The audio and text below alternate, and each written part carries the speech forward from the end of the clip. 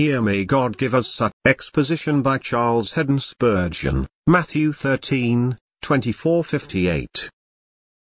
Verse 24. Another parable put he forth unto them, saying, The kingdom of heaven is likened unto a man which sowed good seed in his field. Jesus never sowed any other kind of seed. The truth which he taught is pure and unadulterated. It is good seed, good and only good, the very best of seed. 25.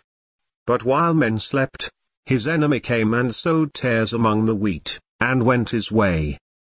Wherever Christ is active, the enemy is sure to be active, too. If you have a sleeping church, you may have a sleeping devil, but as soon as ever Christ is in the congregation, sowing the good seed, the devil wakes up, and by night, when men are off their guard, the bad seed, the mock wheat, here translated, tares, is sown among the true wheat. 26. But when the blade was sprung up, and brought forth fruit, then appeared the tares also. The false wheat came up with the true. Perhaps the seed in the one case may have looked like the other, even as there is another gospel which is not another, with which some still trouble us. The only true test is, by their fruits you shall know them. So, when the seeds had sprung up, there was the blade of true wheat, and then appeared the tares also. 27. So the servants of the householder came and said unto him, Sir, did not you sow good seed in your field? From where, then, has it tares? How often we have asked that question. We have seen children trained by the most godly parents, yet they have developed a sad propensity to sin, and we have said, From where, then, have these tares come? We have seen a ministry which has been sound and faithful, and yet in the congregation there have sprung up divers errors which have done the world of mischief, and we have had to sorrowfully ask, From where, then, have these tares come? 28. 29. He said unto them, An enemy has done this. The servants said unto him, Will you, then, that we go and gather them up? But he said, No, lest while you gather up the tares, you root up also the wheat with them. We are so fallible, we make so many mistakes, that we cannot be trusted to do this uprooting, for we might pull up wheat as well as tares. If there had been briars or thorns growing in that field, those servants might have pulled them up without damage to the corn, just as an openly evil person who breaks the laws of God openly, may be cut off from the church without damage. But these tares must be left for the present. 30. Let both grow together until the harvest, and in the time of harvest I will say to the reapers, Gather you together first the tares, and bind them in bundles to burn them, but gather the wheat into my barn. There will be an end of this mixture in due time. The hypocrite shall not always stand in the congregation of the righteous. The wheat and the tares shall be separated in the time of harvest. 31, 32. Another parable put he forth unto them, saying, The kingdom of heaven is like a grain of mustard seed which a man took and sowed in his field, which indeed is the least of all seeds, but when it is grown, it is the greatest among herbs, and becomes a tree, so that the birds of the air come and lodge in the branches thereof. The kingdom of heaven is just like that in this world. Wherever it comes to grow. And it is just like that in our hearts. Oh, how small is the first sign of grace in the soul! Perhaps it is only a single thought.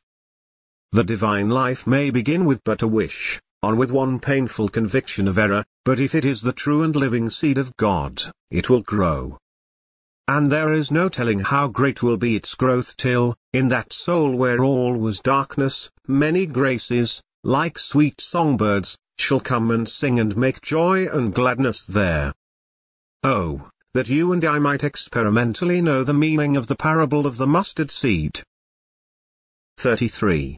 Another parable spoke he unto them. The kingdom of heaven is like unto leaven, which a woman took, and hid in 3 measures of meal, till the whole was leavened. and although leaven is usually the symbol of evil, yet it may be here a fair representation of the kingdom of heaven itself, for it operates mysteriously and secretly, yet powerfully, till it permeates the whole of man's nature. And the gospel will keep on winning its way till the whole world shall yet be leavened by it. More and more it spreads and grows, ever mighty to prevail. 34:36.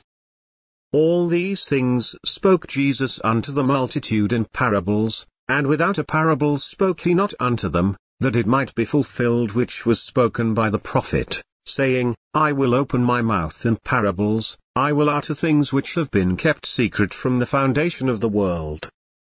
Then Jesus sent the multitude away, and went into the house, and his disciples came unto him, saying, Declare unto us the parable of the tares of the field. I again remind you that wherever there is anything that you do not understand, the best way is to consult the Master concerning it. If I read a book in which there is an obscure passage, and I can write to the author and ask him what he means by it, I shall most probably get to understand it. So, the best expositor of the Word of God is the Spirit of God, therefore appeal to him whenever you are puzzled with anything that is taught in the Scriptures and say to him, Blessed Spirit, will you graciously expound to me this parable, this doctrine, this experience? And he will do it, and so you shall become wise unto salvation. 37:43. He answered and said unto them, He that sows the good seed is the Son of Man, the field is the world, the good seeds are the children of the kingdom, but the tares are the children of the wicked one, the enemy that sowed them is the devil. The harvest is the end of the world, and the reapers are the angels. As therefore the tares are gathered and burned in the fire, so shall it be in the end of this world. The Son of Man shall send forth his angels, and they shall gather out of his kingdom all things that offend, and them which do iniquity, and shall cast them into a furnace of fire, there shall be wailing and gnashing of teeth. Then shall the righteous shine forth as the sun in the kingdom of their Father. Who has ears to hear, let him hear. May God give us such ears as can hear his voice, and may we take to heart the solemn teachings of our Lord. 44:46. Again, the kingdom of heaven is like unto treasure hid in a field, which when a man has found, he hides it and for joy thereof goes and sells all that he has, and buys that field. Again, the kingdom of heaven is like unto a merchant man, seeking goodly pearls, who, when he had found one pearl of great price, went and sold all that he had, and bought it. It would be a good bargain for anyone to part with all he has in exchange for the kingdom of heaven. Yet that great treasure is to be had for nothing by everyone who trusts the Lord Jesus Christ. 47:50. Again, the kingdom of heaven is like unto a net that was cast into the sea and gathered fish of every kind, which, when it was full, they drew to shore, and sat down, and gathered the good into vessels, but cast the bad away. So shall it be at the end of the world. The angels shall come forth, and sever the wicked from among the just, and shall cast them into the furnace of fire, there shall be wailing and gnashing of teeth. We are to cast the great net of the gospel into the sea of humanity, but we must not expect that all we catch will prove to be good. There is time of separation coming when the angels shall come forth and sever the wicked from among the just. 51. Jesus said unto them, Have you understood all these things? See Sermon number 3305, volume 58. A clear understanding. This is a question which constantly needs to be put to all hearers and readers of the Word. Have you understood all these things? To be hearers only, or readers only, will avail nothing. The Word must be understood, accepted, assimilated, and so shall it make us wise unto salvation. 51. They said unto him, Yes, Lord. They answered very glibly, yet probably not one of them fully understood the 7 parables in this chapter. If anyone did so, he would be like the instructed scribe described in the next verse. 52. Then said he unto them, Therefore every scribe which is instructed unto the kingdom of heaven is like unto a man that is an householder which brings forth out of his treasure things new and old. He who has learned anything concerning the kingdom of heaven should teach it to others, bringing forth the truths of God in pleasing variety, new and old, to edify all his hearers. 53. 54. And it came to pass, that when Jesus had finished these parables, he departed from there. And when he was come into his own country, he taught them in their synagogue insomuch that they were astonished, and said, How has this man this wisdom and these mighty works? They were highly privileged in having Jesus back in their midst, yet they failed to appreciate his teaching. They were astonished at his wisdom, but were unable to perceive the divine source from which it sprang. 55-58. Is not this the carpenter's son? Is not his mother called Mary? And his brothers, James, and Joses, and Simon, and Judas? And his sisters, are they not all with us?